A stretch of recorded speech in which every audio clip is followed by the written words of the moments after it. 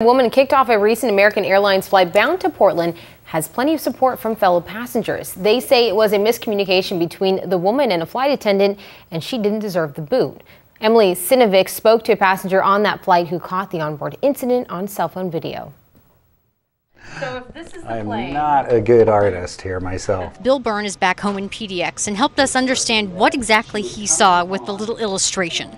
This was U.S. Air American 408, and she was seated in 20F, and I'm right here. So you were sitting right behind her? Right behind her. See, this is the video he recorded, seated behind the woman who didn't make it to PDX. I didn't do it. The video footage is so bad because I held my camera right like this so he couldn't tell I was filming him.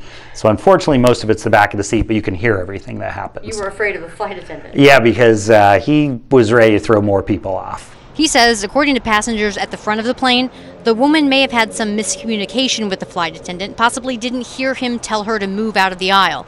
She thought that flight attendant was rude to her and was telling another airline employee about it when Bill says that first flight attendant came back to her seat to kick her off the plane. Are you serious? Oh my God. I didn't even know he was talking to me. Talk about this with U.S. and American. I can't. No, I need you to come on. This can't be legal. Like, I seriously didn't do anything. She starts sobbing.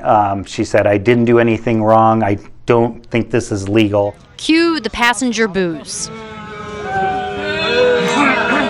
Boo! Including the boo from Bill. I've seen people who deserve that, but never have actually seen someone get thrown off a plane.